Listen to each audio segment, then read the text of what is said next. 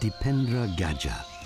My title is Royal Elephant because I am the biggest and most respected of all the elephants in the region. I live in Nepal, in the Chitwan National Park, in the jungle of Teraï, at the foot of the Himalayas.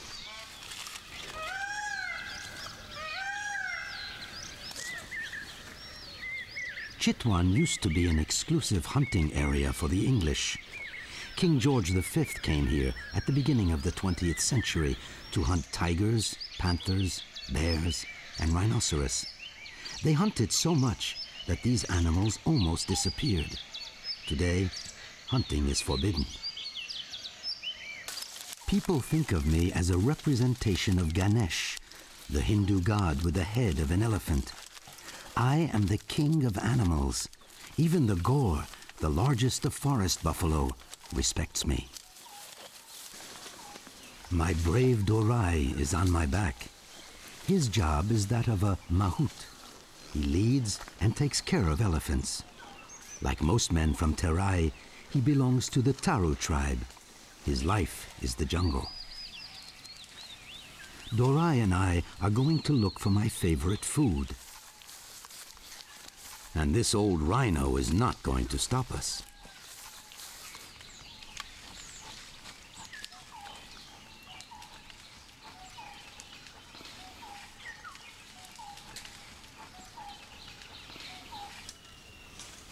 At last we found the tree, a superb kapok with tender branches.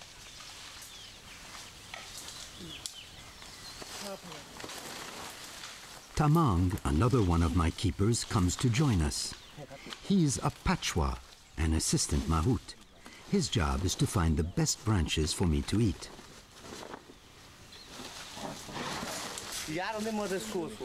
This tree is wonderful.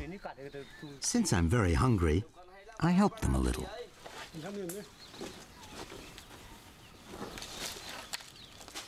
These trees are only for elephants. A man can be severely punished by the park authorities if he cuts them down for his own use. The forest is very fragile.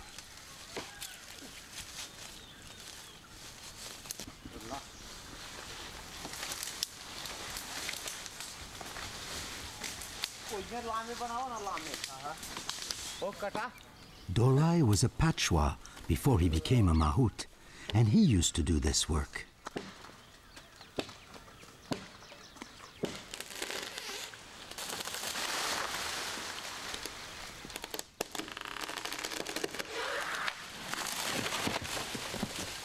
The men take lots of risks just to please me. They know I love to eat from the kapok tree. They respect me very much, since for them I represent Ganesh, the god of wisdom and prosperity. I almost never go anywhere without my young fiancée, Chitwan Kali. She's 10 years old. This young female is very gentle. Her company is very dear to me. Her tenderness is reassuring in this rough jungle. And Dhoraï knows that too. Once a year, the mahouts prune these trees. And in a year, they'll start all over again. There are thousands of kapok trees in the Chitwan forest. We can change trees every day without compromising the forest's future. And all 22 elephants on the reserve can eat their fill.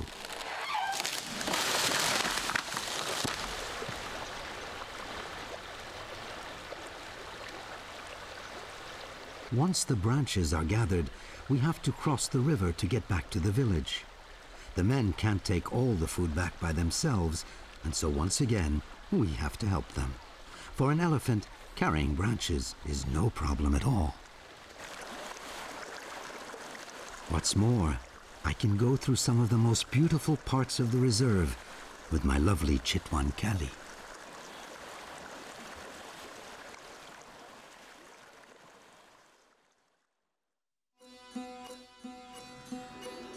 A long time ago, Chin Badur was my mahout. I came to India when Birendra, the king of Nepal, chose me to help hunt tigers in the Chitwan jungle. I was already very handsome. At that time, the royal elephant was called Birendra. I learned a lot from him. I wanted to be like him, but it was complicated to become a royal elephant. First, you have to become the biggest, and especially be respected and venerated by the men. The month of January has always been the time to cut the tall weeds. We like them so much that the men call them elephant weed. They used to be used to cover the roofs of our shelters, but today they are only used as food. Every day Chin Badur used to make the balls, a mixture of rice, sugar and salt. I can still remember how much I loved them.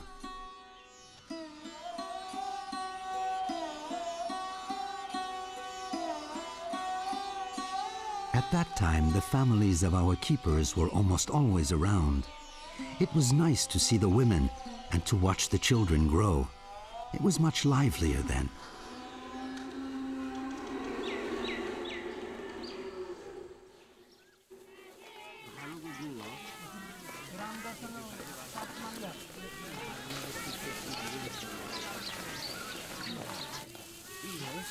Today, the village has changed a lot. There are more elephants. The families are gone, but the men do the same work. And the rice, sugar and salt balls are just as delicious.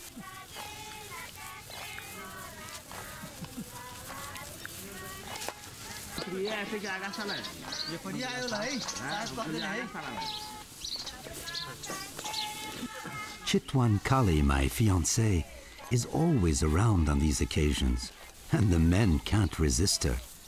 She takes advantage of this sometimes and eats a lot, but nobody says a word. She seems so happy.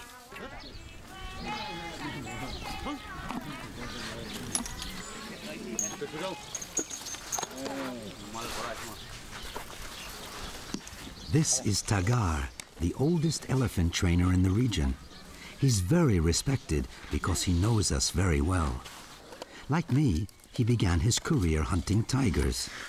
Now that it's forbidden, our new job is the conservation of the flora and the fauna. Shivatendra is a new mahout. He imitates the gestures he learned from Tagar.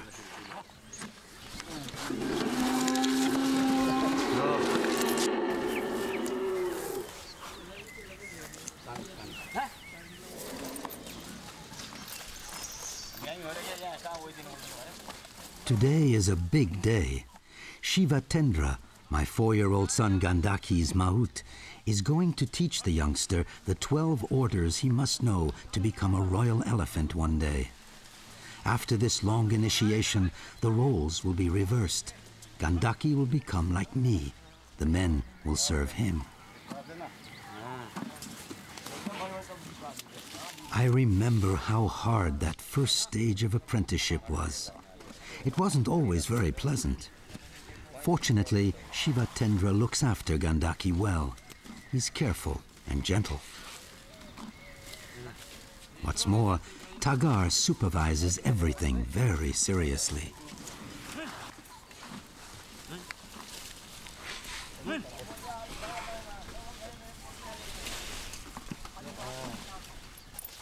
The lessons will last for 2 weeks. In the beginning, Gandaki has to be guided. 2 of his aunts are nearby, ready to help him. He learns quickly. Courage, my son. In a few days it will be over, and you will be free once again.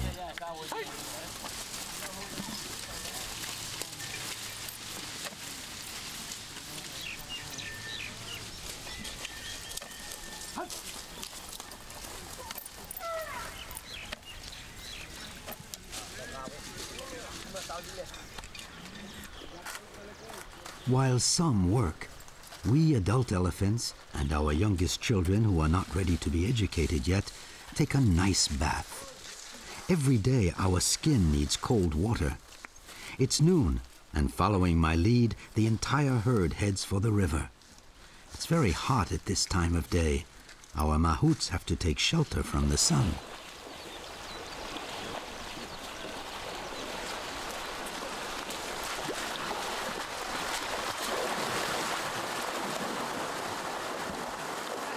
It's important for our health to be able to cool off.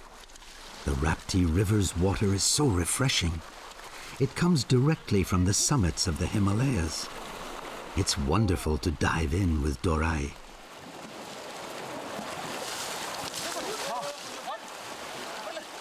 Our mahouts also cool off, and they deserve it.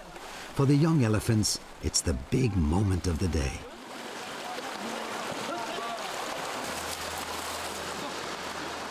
Go on, Dhoraï, rub. Rub harder. I love that.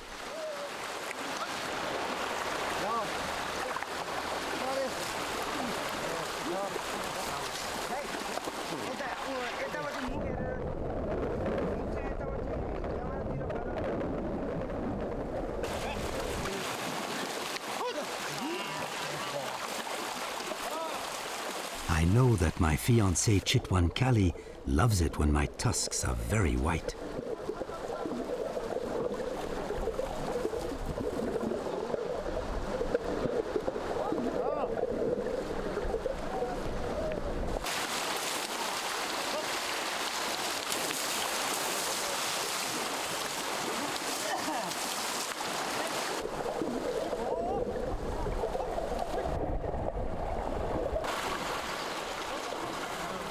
All right, enough playing.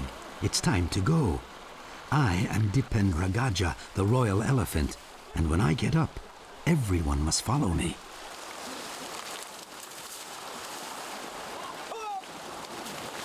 Go on, faster.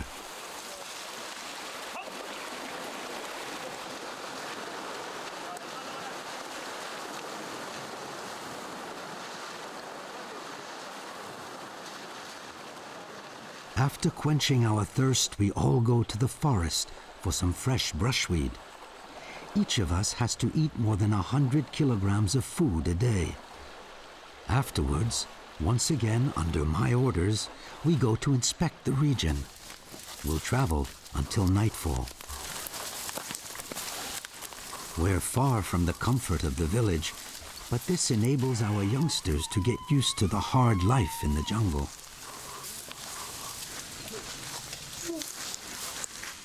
All of our mahouts come from the village of Patana, on the other side of the river, bordering Chitwan Park. Here, everyone belongs to the Tharus tribe. Like we elephants, they were the first inhabitants of the Teraï region. It's said that they have the ability to resist malaria. It's the end of March, harvest time. Bambar Mahato has lived in Patana since he was born. He has become the intermediary between the animals and the spirits of the forest. Bambar Mahato hardly ever complains. But once again, rhinoceroses came by during the night and destroyed his crop.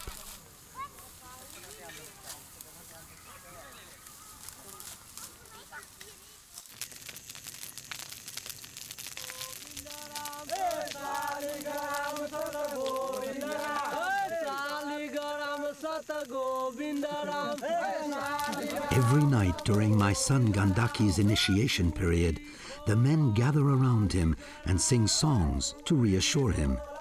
If you ask me, they're mainly trying to reassure themselves.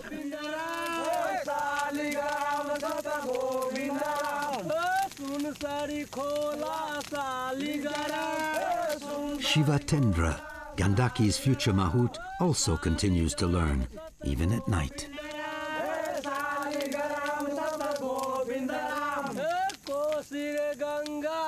This old Tharus song says that soon we will remove his ropes so that he can go and drink the water of the rivers in Kathmandu Valley and then greet the king in his palace.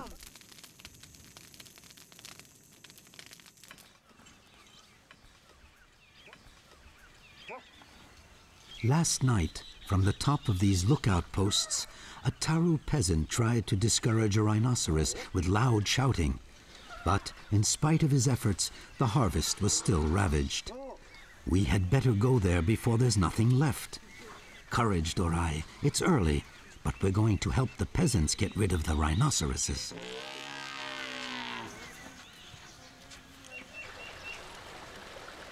Chitwan Kali has insisted on coming with me on this dangerous mission.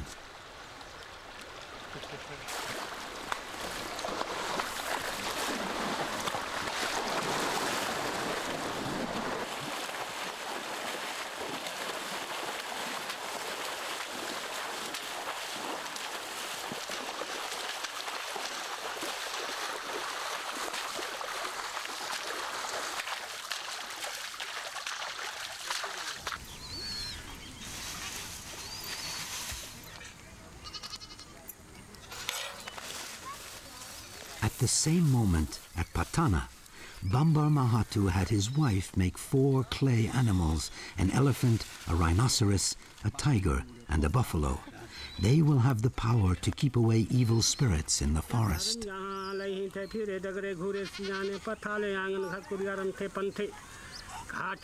The men are convinced that this ceremony will prevent wild animals from coming again to destroy the crops.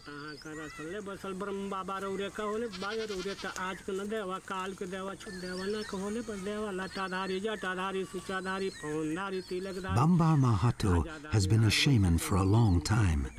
He remembers the time when there was an abundance of animals in the region. Only he still knows the prayers for keeping them away. Ever since we elephants have been protecting Chitwan National Park, a great number of wild animals have come back here in great numbers. We have got to get the rhinoceroses to go back further into wilder country.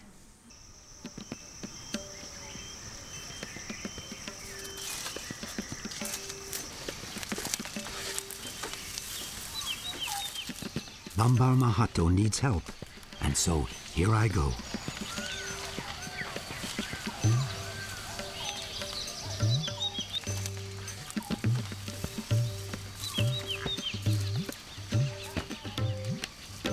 Rhinoceroses don't like me very much.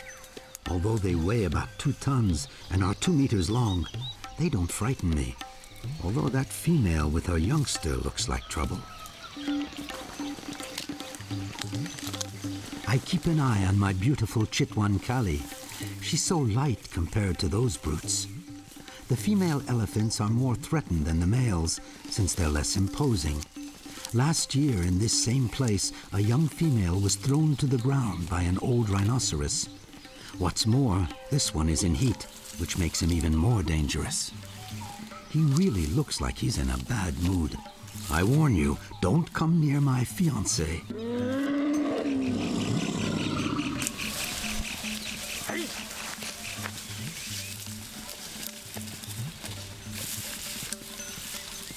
Come on.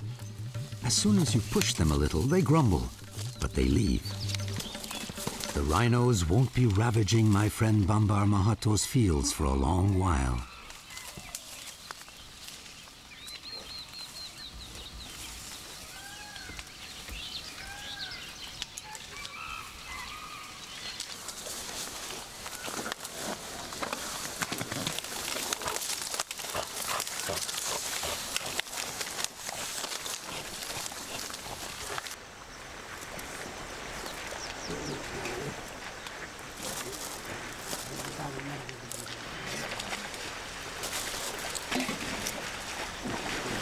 Mission accomplished. We have a long way to go before tonight, when we have to be back in our village. The Rapti River has lots of fish.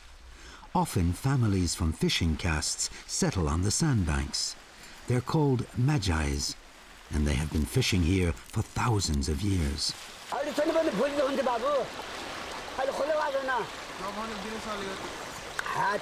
As usual, these poor humans begin by talking about the weather.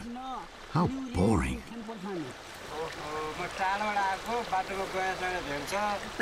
This fisherman tells us that last night he was very frightened because a tiger came near his cabin, probably attracted by the smell of the fish. His wife heard it growling.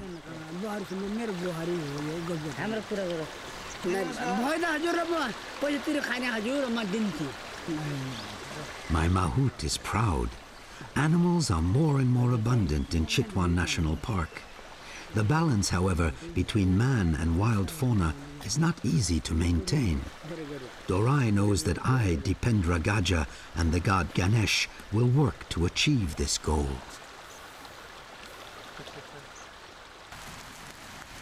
April signifies the beginning of the monsoon season. The first rains mark the end of Gandaki's initiation period. Shivatendra, under the watchful eye of Tagar, prepares an ointment to treat the minor wounds my son Gandaki suffered in his first contact with the jungle. The Tharus know all about the use of medicinal plants. Tagar knows he has to look after us well, since without us, it would be impossible to control this immense natural reserve.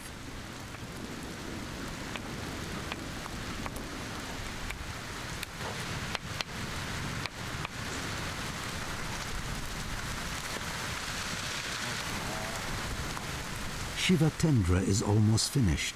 Like my son Gandaki, he learns fast.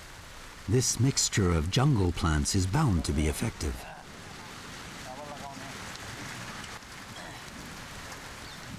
I have great compassion for human beings.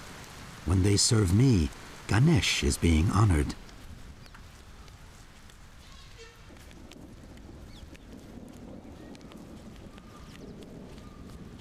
The entire initiation period has been difficult, as usual, but now it's over, and we're all relieved. The hardships of the jungle have left their trace on my son's body. We elephants look very robust, but actually we become ill very easily. Although our skin is hard, it's very sensitive to insect bites and thorns. We often get abscesses. Fortunately, the men look after us well.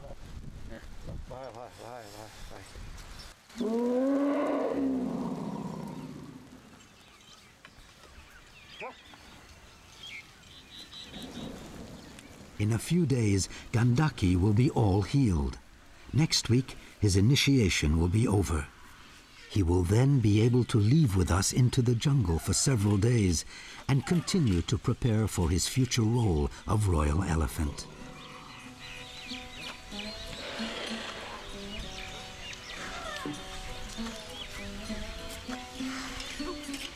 The Mahouts have always made offerings to Ganesh, the god with the head of an elephant. Shivatendra perpetuates this ancient tradition, since Ganesh is venerated for his power to overcome obstacles.